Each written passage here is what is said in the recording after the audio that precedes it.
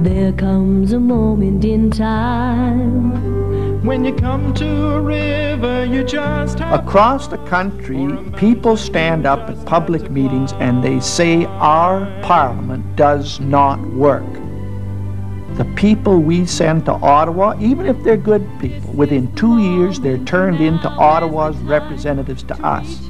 And increasingly the decisions of Parliament, whether it's on Meech Lake or on the goods and services tax, do not reflect the will of a majority of the Canadian people.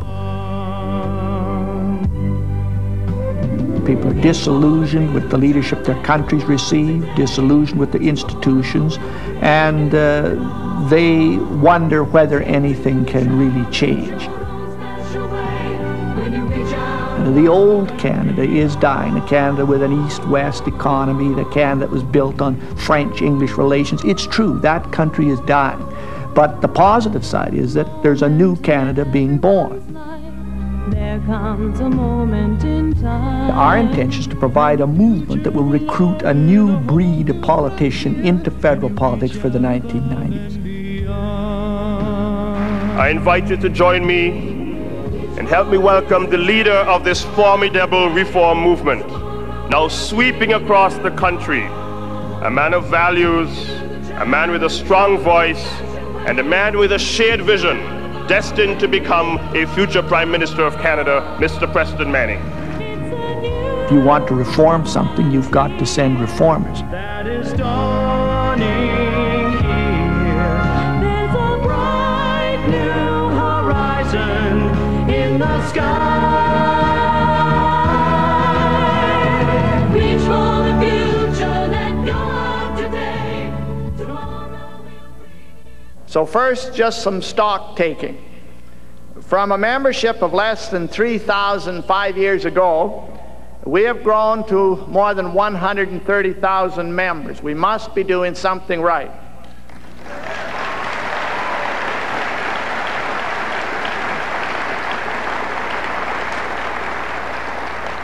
From a small organization with no community presence, we've grown now to include almost 200 constituency associations capable of recruiting candidates for Parliament and participating in political campaigns.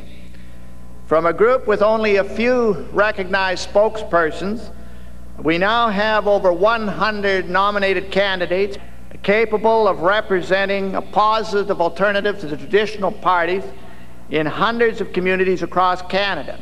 And by next spring, their number will exceed 200. All of this has been accomplished by dedicated volunteers such as yourselves, supported by an overworked staff at national office. It is possible for ordinary Canadians, many of whom have never been involved in federal or provincial politics before, to build a new democratic federal political party from the bottom up. Thank you very much. No wonder that people and commentators both within and without Canada are saying the politicians must be crazy and asking the more serious question, what is happening to Canada? Now, the response of the Reform Party to this chaotic state of affairs in federal politics has been to ask Canadians to think long and hard about two Canadas. The old Canada that is dying and the new Canada that is being born. In old Canada, when doctors deliver babies, they no longer hold the baby up by its heels and give it a pat on the bottom to make it cry in order to stimulate its lungs. Instead, they simply hold the baby up by the heels and say, "You owe us $17,000. The baby starts to cry right away, with good reason. I'd like to speak about something that's near and dear to the Reform Party heart, and of course that is the whole area of federal spending, where we have seen a government go out of control. I voted for the Tories in 1984 because I believed that Trudeau's policies were wreaking havoc with me and my country. And so in '84 I was proud to say, yes, I think we're going to turn this thing around. And then in '88 I was so desperate I thought I won't even go and vote. And what a sad state of affairs for a Canadian to get to that stage where they'll say, I don't even vote because it won't make a difference.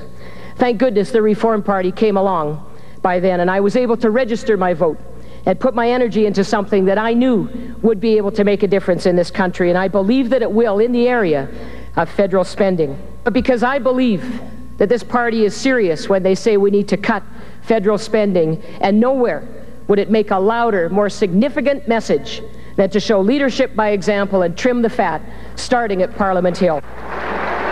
I'd now like you to welcome the men and women who will be representing you in the next federal election. And it gives me a great privilege to welcome at this convention the nominated candidates that are carrying the Reform banner in so many constituencies across the country. Help me welcome them as well.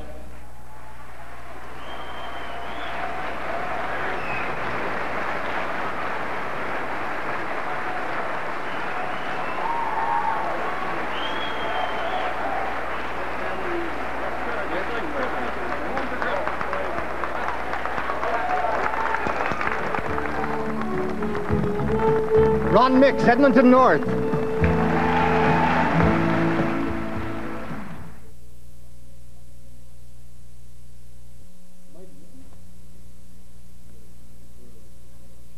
Canada is one of the richest countries in the world. Why is it then that the Globe and Mail has recently announced that we are a country in crisis? Hi, I'm Ron Mix, your Reform Party candidate for Edmonton North.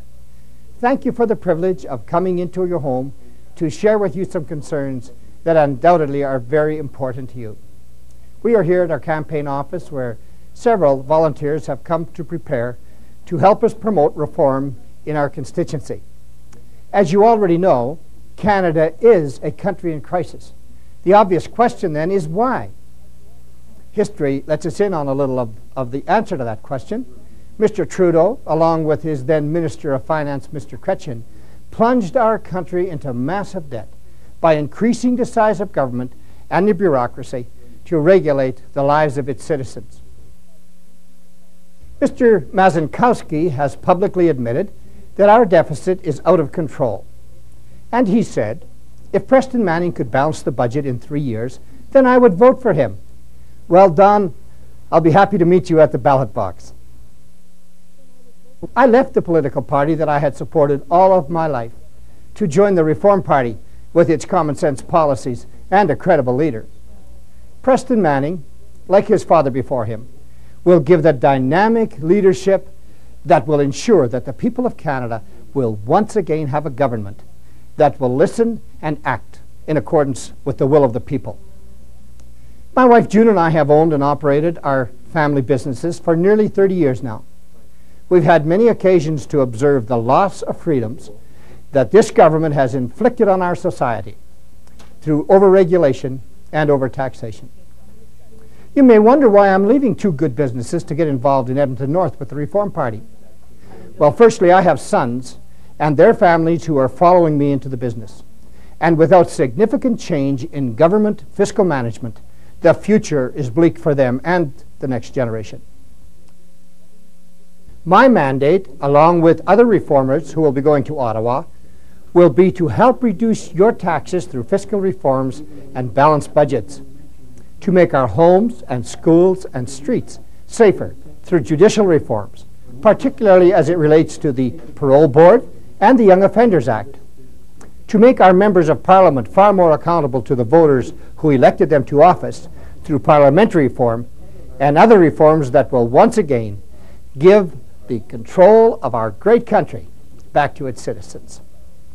I have a family of 5 children. They and their families deserve much more than what any of the 3 old-line parties can deliver, and they've had their opportunity. I'm asking you to help the Reform Party of Canada and me, Ron Mix, your candidate here in Edmonton North, to make a significant difference in Canada before it's too late.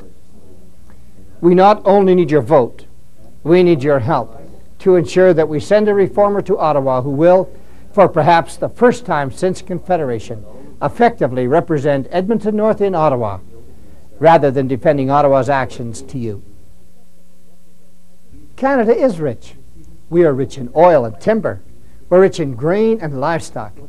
We're rich in advanced technology, not to mention our human resources and the expertise in many areas of industry and science. that are now in demand all around the world. Now is the time for you to speak up and be heard. Please drop by our campaign office or give me a call and let us know that we can count on you to be part of a great grassroots movement to save Canada for this generation and for those yet to come. Thank you so very much.